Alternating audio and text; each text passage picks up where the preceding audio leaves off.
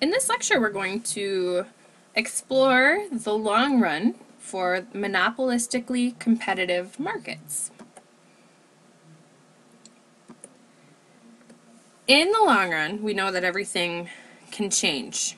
And because there's freedom of entry and exit into and out of monopolistically competitive markets, then if firms are making economic profits in the short run, similarly to in perfectly competitive markets, new firms are going to have an incentive to enter the industry. Now, the effect on the industry is going to be slightly different in the way we analyze it than the effect on a perfectly competitive industry when new firms enter because they're drawn by profits. So what happens in monopolistic competition is now that there are more producers in the industry, there are an increased number of products offered to consumers. So consumers now have more choices. Okay, so for example, let's use the example that's shown on the slide here. These are some different video rental companies. So let's say that Netflix was making economic profits. So Walmart decided to enter the industry and begin to do DVD rentals online. Now consumers have more choices, whereas before they only had a few choices. Now Walmart is also offering online DVD rentals, so consumers can also go to Walmart to get their DVD rentals online. Now, the effect on the existing firms in the market is that the demand is going to decrease, shift to the left, and become more elastic because consumers now have additional choices. So the marginal revenue curve is also going to shift to the left for those existing firms because marginal revenue is derived from demand and is connected to demand. They're going to shift together. So the demand curve and marginal revenue curve for each firm that's existing in the market is going to, like we said, shift to the left and become more elastic, which will cause the profit maximizing quantity of output to decrease for all the existing firms. And this is going to continue until the firms are breaking even. So again, let's review. If firms are making profits, new firms are going to enter the market because there's freedom of entry into the industry. But instead of just saying, like in perfect competition, saying, okay, so now the price is driven down and Mr. Darp moves lower for the firm. Okay, it's a little more complex than that. The existing firms are going to have decreased demand because consumers have more choices, and that demand is going to shift to the left and become more elastic, causing the profit maximizing quantity to decrease for the existing firms until the firms break even. So this is what's going to happen to the demand and marginal revenue curves as additional firms enter the industry. Now, on the other hand, if firms are incurring losses, over time, the least efficient firms are going to exit the industry. So again, they're going to wait until they can get out of their fixed cost commitments, and then they're going to exit and stop producing. And this is just going to have the opposite effect on the market. So this is going to decrease the number of products offered to consumers. So let's say Netflix went out of business. Well, that's going to cause consumers to have less choices than before. And this is going to increase the demand faced by the firms that are able to survive and stay in the market. So Walmart DVD rentals and the other options that were shown on the previous slide are going to all have increased demand for their individual firms.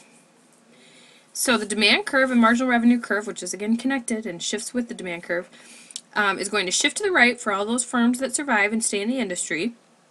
And also that demand curve is going to become more inelastic because now consumers have less choices than before since some of the firms dropped out. This is going to cause the profit maximizing quantity of output to increase for each firm, and this will continue until the firms are breaking even.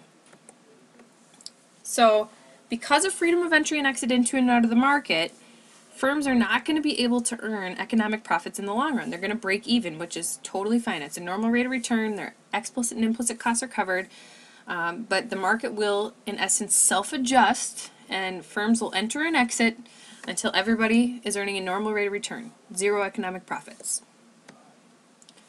So again, when firms are losing money and the least efficient firms exit, the firms that can stick it out and stay in the industry are going to experience this shift in their demand and marginal revenue curves. They're going to go to the right and become more inelastic. Okay, so this shifting back and forth is going to happen until this long-run equilibrium position is achieved, where the firms are breaking even at their profit-maximizing level of output. So in essence, the demand and marginal revenue curves are going to shift left and right as firms exit and enter the industry until each producer looks like this. So some things to note here are, as you're if you ever have to draw this, is that average total cost is tangent to the demand curve, where average total cost is declining. So it's in the downward sloping portion of average total cost. It's tangent to the demand curve. I'll point it out right here. It's not the lowest part of average total cost yet, because that's over here where marginal cost intersects it, but it's just tangent to the demand curve at this point, which means that the firms are breaking even because average total cost equals price, or average revenue. So there are two characteristics of monopolistic competition in the long run at their profit maximizing level of output, in essence of efficiency. First of all, price is greater than marginal cost, and price is equal to average total cost. So since price is greater than marginal cost, we know that the firm is not allocatively efficient because there's a markup of price over marginal cost, which is going to cause deadweight loss to exist. And remember, whenever there's deadweight loss, then the market equilibrium quantity is not being achieved. You know, we're not producing as much as people would like and would desire to be produced in the market. And that's because firms are going to produce at their profit maximizing level of output, not where, you know, the market equilibrium happens to be. And since marginal cost does not equal average total cost, the firms are not productively efficient, because we know marginal cost intersects average total cost at average total cost base, and this is not where the monopolistically competitive firm will be in the long run. So monopolistically competitive firms are more efficient than monopolies, but less efficient than perfect competitors. Perfect competition is like our standard. We can put perfect competition up on a pedestal of efficiency, and monopoly is at the other end of the spectrum. Monopolistic competition is somewhere in between. But consumers often value product diversity over efficiency. If every industry in our world was perfectly competitive, we would have no choices because all products would be identical. So consumers often value the option to have choice, even if we have to pay a little bit more for those choices. So it's kind of personal preference. Comparing long-run equilibrium in perfect competition and monopolistic competition here, we can see that this is what it looks like for a perfectly competitive firm to be at their long-run equilibrium, breaking even, perfectly productively efficient because they're at the base of average total cost here, and perfectly productively efficient because they're where supply or marginal cost equals demand. But over here for monopolistic competition, at the long-run equilibrium, they are not producing at their lowest average total cost, which would be here where marginal cost intersects it, so they're not productively efficient, and they're also not producing where marginal cost equals demand, so they're not allocatively efficient either, because they're going to be producing at their profit maximizing point, where MR equals MC over here.